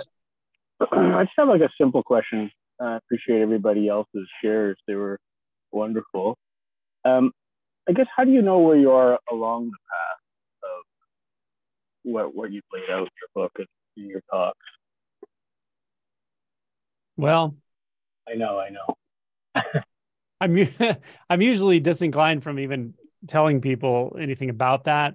Aside from that, to be honest, like the way I might work with somebody approaching an initial awakening, when it's close, when it feels like it's really coming to a head, there may be certain ways I might point that are different than afterward, that can be unnecessary or counterproductive, perhaps. But even with that said, everyone's so different. And most of the time when I'm interacting with people, whether they've had that initial shift, whether they've not, whether they've gone beyond that and they've even had deeper experiences, non-dual and so forth, still, I don't think of them in those terms. I don't think of you in terms of awake or asleep, because I don't think of you in terms of you. It's just this experience flowing. So my interaction with somebody comes out of this experience, and the quality of what we speak about or what we interact with, it really just has to do with what's going on with you right now. And this is one thing I tell people when I first meet them, if they want to work with me or something like that.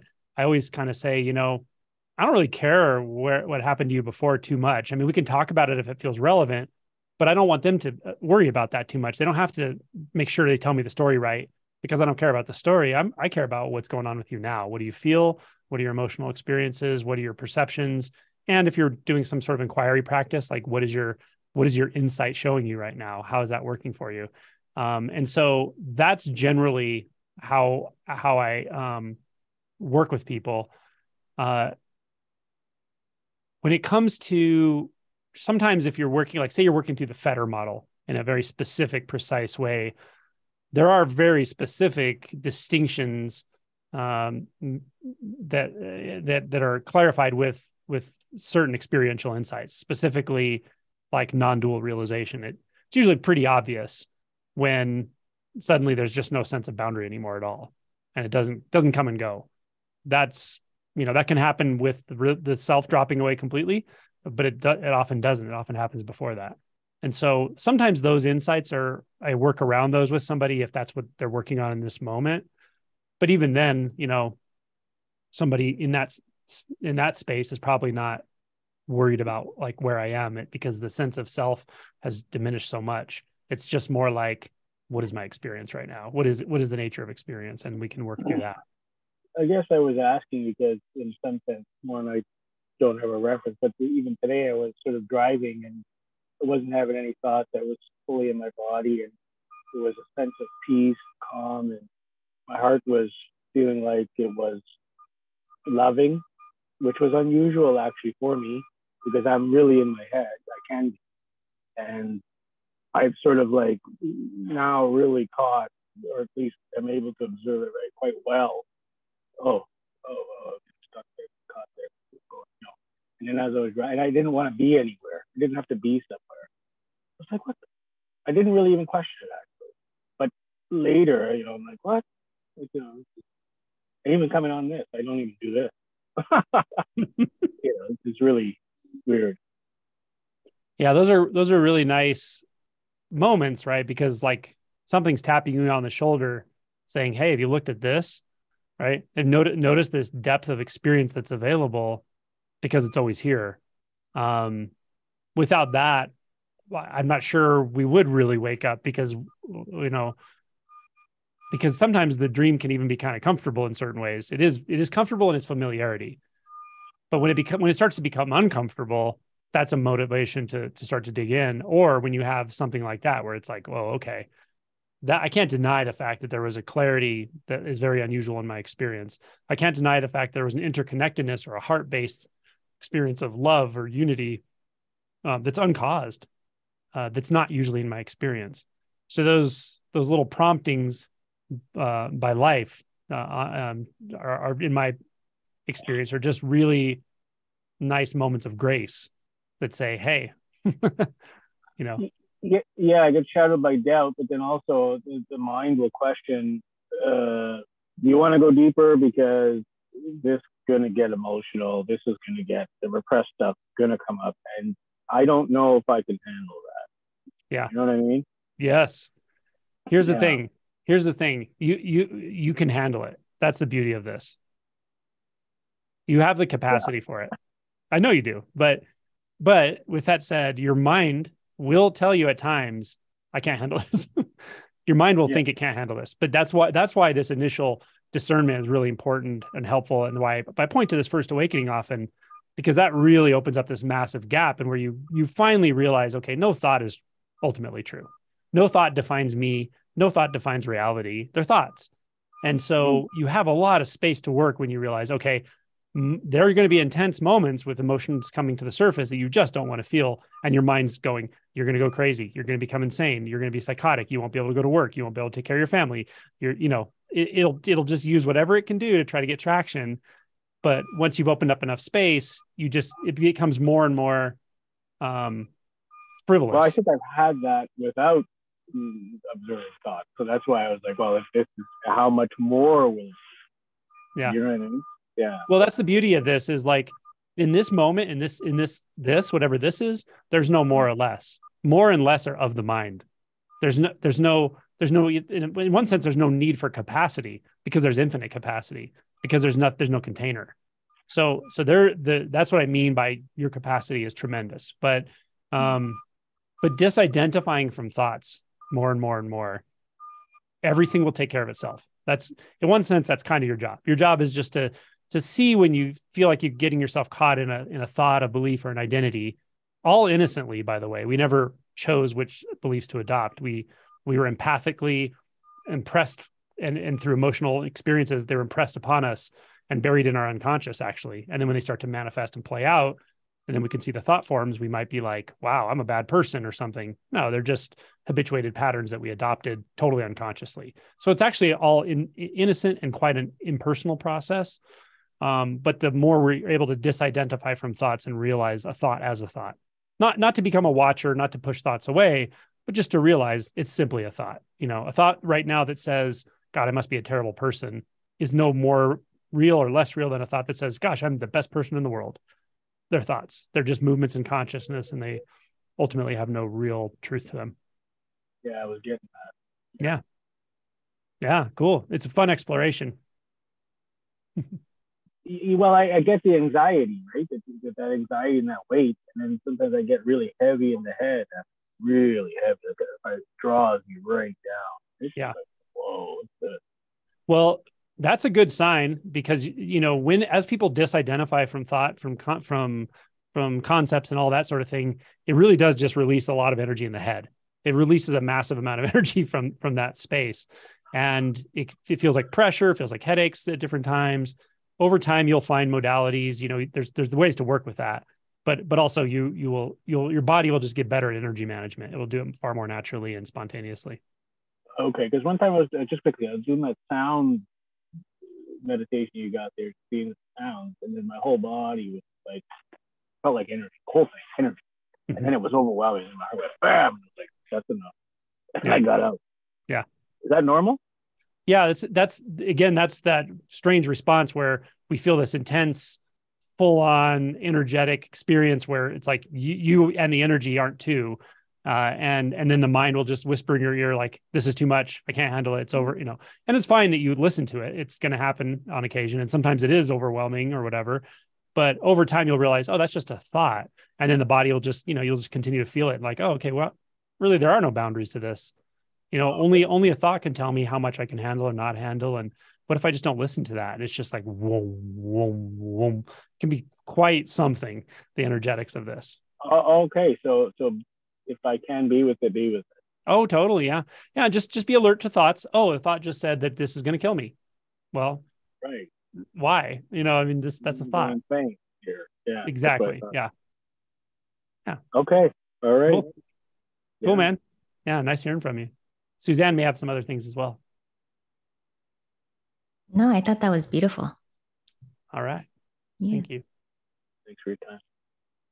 Okay. That wasn't Jeff, I don't think. Jeff, you're up. Great. Good. Hi, Angelo. Hi, Suzanne. Hello. I feel like I'm coming full circle on my Angelo experience here. So I've been meditating for about 5 years, been into non-duality for about 2. I sat my first retreat with you, the silent retreat that you did about a year and a half ago. And so that was pretty new into my non-duality, going down the rabbit hole. And I got really into it. I was huge seeking energy at the time of that retreat. I had huge seeking energy. So a lot of that has really calmed down. And what I asked at that retreat was about my monkey mind, which just never stops. And so, fast forward a year and a half to now, I feel like I've made so much progress that, I see my thoughts clearly. I understand that they are not me. I look into the nature of my thoughts and see that they arise spontaneously and that no one creates them and no one actually even listens to them. The hearing of the thought is built into the thought itself. All of that super clear to me. And so, even though I've come so far, the freaking monkey mind just never shuts up. It drives me nuts. And so, I have I kind of have a predisposition to be mind identified. I've been an engineer my entire life. I go to my head to figure things out. I've had childhood experiences with a critical mother and emotionally absent. So I have a very strong shame response. And so that's actually contributed to me collecting as much information as I can, because it helps me to avoid situations that might be embarrassing. And so, I've become an expert on everything. And so for me to drop out of my mind is just really difficult to do, even though I can see clearly that these thoughts are just arising. And so what happens now is when I catch myself thinking, which is all the time, I either try to get embodied. So I'll just tune into my sense fields, and usually the thoughts will dissipate to a degree. But of course, as soon as I stop that, they rush right back in. And so sometimes I'll look at the nature of the thought, try to make sure I see that it's independently arising, and it just happens. Sometimes I'll just try to watch the thought, let the thoughts continue, but try to create some separation between the thoughts and whatever I am. And they all help to a degree for that moment, but then the thoughts just come back. And so I'm just constantly dealing with, I'm not getting caught in them so much anymore, but I'm just constantly dealing with the fact that my mind just never stops.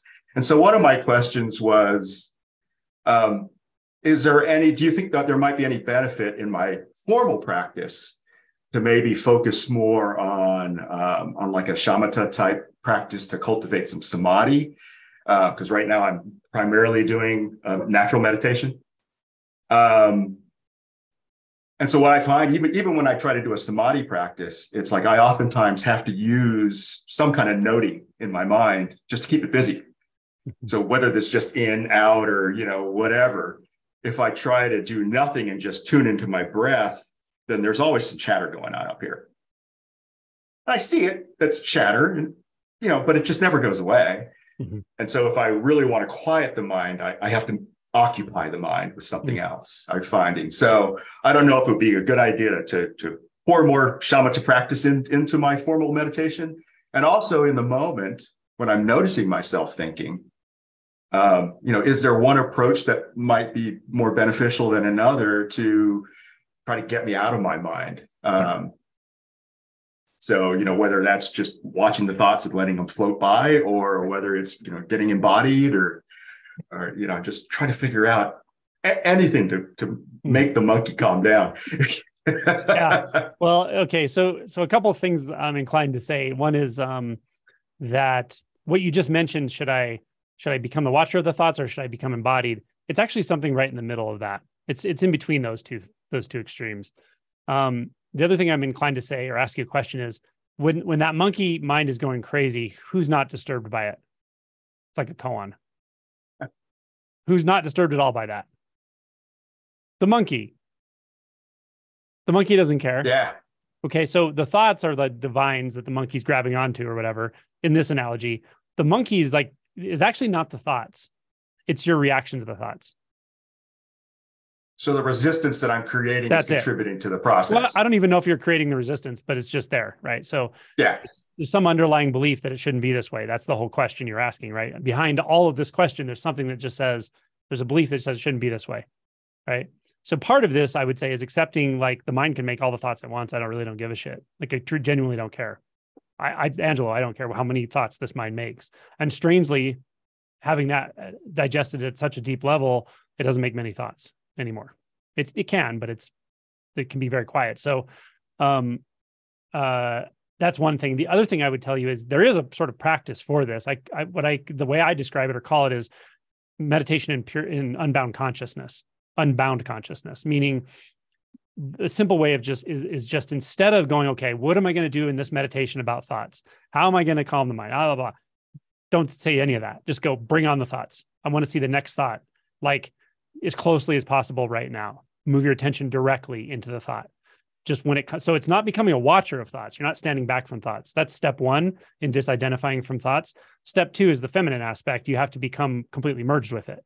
Because once you see that's not a thought, then you don't have to have a reaction. I'm sorry. Once you see that a thought is not reality, you don't have to have a reaction to it.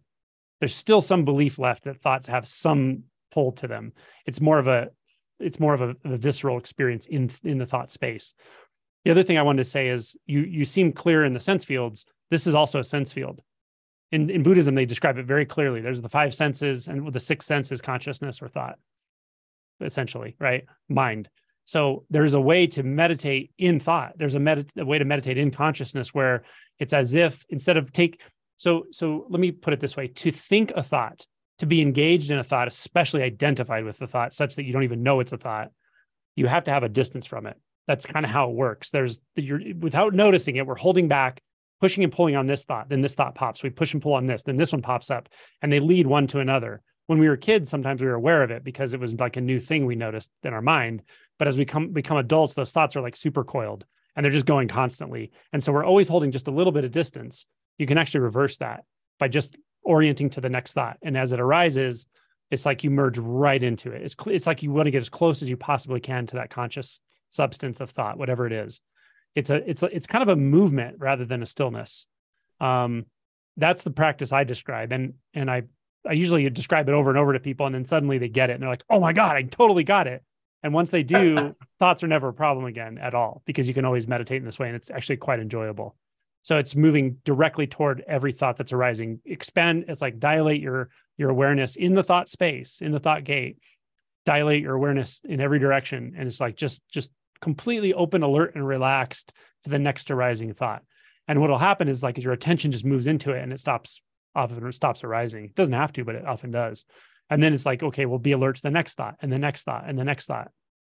And then instead of that standing wave of mind identification and thought identification, it closes, and it's not a wave anymore. It's just that pure merged conscious experience. Some people call it PCE, or pure consciousness experience. It's a skill you can actually learn. It's a way of meditating, and it's quite effortless once you do it. It feels quite not like a practice. It almost feels like everything else is a practice. Like everything else is an effort to make thoughts and believe thoughts and react to thoughts. This is quite the opposite. So that's one thing to play with, is instead of becoming a watcher of thoughts, become curious about the nature of the substance of thought itself. What is that space in which they even seem to appear? It's weird, right? So when you say you move into it, obviously you don't want to move into the content of the thought, but you just want to move into the nature of the thought itself, right? Yeah, what's it made out of? The analogy I often use is like, if there's a movie on a screen and you're sitting in a theater and you've been watching the movie for a long time, such that you actually believe those are real characters, those are real shapes, those are real lines that divide the person from the background. Like that just seems real to you because those are all symbolic. Your brain understands the symbology, but it doesn't mean that's what's actually happening on the screen. It's not at all, right? That's not what's happening on the screen. The closer you get to the screen, the more obvious that becomes. So as you walk closer to the screen going, well, what is this substance? What is it? And then it just looks like colors flashing and moving. You're too far away to pick up the symbology. Then as you get even closer, you realize even the colors are all kind of the same color. They're kind of like light. Then you can turn around and look directly into the projector. That's what I'm talking about. It's like pure consciousness experience, pure knowingness, or knowingness, to put it in like a Dzogchen phraseology, would be Rigpa consciousness, consciousness Rigpa, or just unbound consciousness. Unbound, I mean unbound from the experience of a subject object in consciousness, where you feel like a conscious one experiencing a thought as an object. You can collapse that but you just have to be completely oriented toward thoughts instead of away from thoughts. They won't become an identified experience if you really move toward ongoing, moment to moment to moment, experientially, right? In that space of whatever it feels like to you, a mist of consciousness or whatever. Gotcha. Try that out. Let me know how it goes. I do notice that some of the thoughts, that the nature of the content of the thought, even though I see it as a thought, there's a pull to it. A lot of my thoughts are kind of rehearsal thoughts. And so, and a lot of my rehearsal thoughts are, there's some people pleasing in there. There's some perfectionists in there. I'm trying to like solidify how I feel about a particular topic maybe. And so I go over it in my mind over and over and over again. And even, and when it rises up and I notice it, there's like an addictive pull to it. It's like, ooh, I want to actually dig into that thought. Yeah. And not the nature of the thought, the actual content of the thought.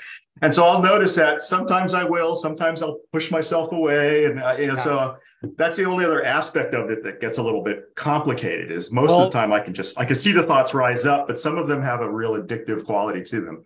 Yeah, I understand. So right now, what's the thought? Right now? If you were practicing this right now, what would the thought be? Everything you just said. All that stuff is made out of something. Now look right at it. Where is it? Where is it? Right? Oh, all of that? Yeah. Look for it. Put your attention to it, toward it, wherever it is. Where does your attention go? Kind of puts you silent, doesn't it? Yeah, it gets just blank.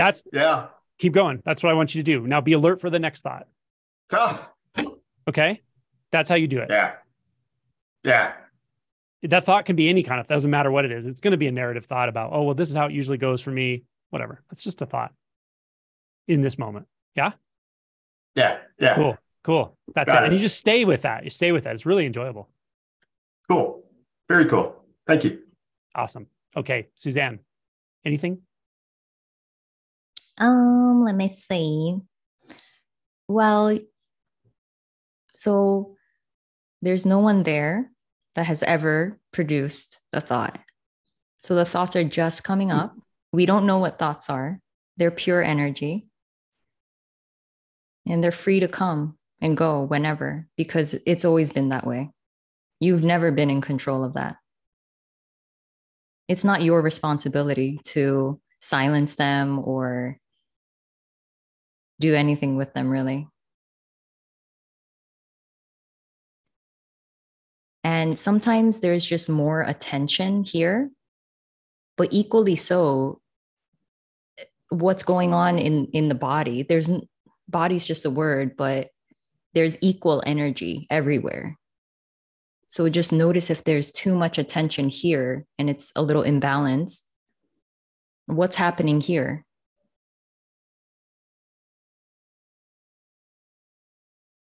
And you have no control in any of the energies or sensations that are arising here,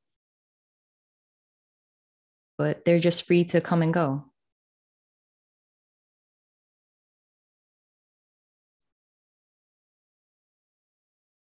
Yeah. I have noticed before, or at least, again, more thought, but I've noticed how much energy I actually expend in my thinking process. I mean, it just amazes me sometimes when I look at just how active my mind is, and I realize how much energy that's consuming. I also catch myself many times, even when I'm relaxing, fidgeting, fingers are moving, feet are tapping. I mean, there's just so much pent up energy in me a lot of the time. I've just really started to become more aware of it, in the past year or so. But yeah, that's beautiful. It's there. Yeah. When you get more, this is just a word, but when you become more aware of it or more attention is put to it, then it's like, wow, there's like a lot of just movement or antsiness or agitation or, and it's a beautiful thing. That's how it is. You just notice that, wow, there's just a lot of energy in here. So it's going to feel potentially more uncomfortable, but you'll get used to it. And it's, it's very normal. Cool. Awesome. Thank you. Thank you. Thank you very much. Okay. Well, we're at 2 hours. That went by so fast. So much fun. Yeah. Suzanne, thank you so much. It was been so good. Thank you too, Angelo. That was great. And everyone who shared and is here. Do you want to say how people can find you in case they want to get a hold of you or book something? On YouTube, Suzanne Non-Duality. Website, Suzanne Chang. Suzanne Chang, one word. .net. Yeah. .net. Suzanne Chang, one word, .net. Okay, cool. Mm. Very good. Well, thank you so much again. And everyone, thank you so much for your questions, your honesty, your vulnerability, and just willingness to come and mix it up with us. It's been a blast. Yeah, really wonderful. See y'all.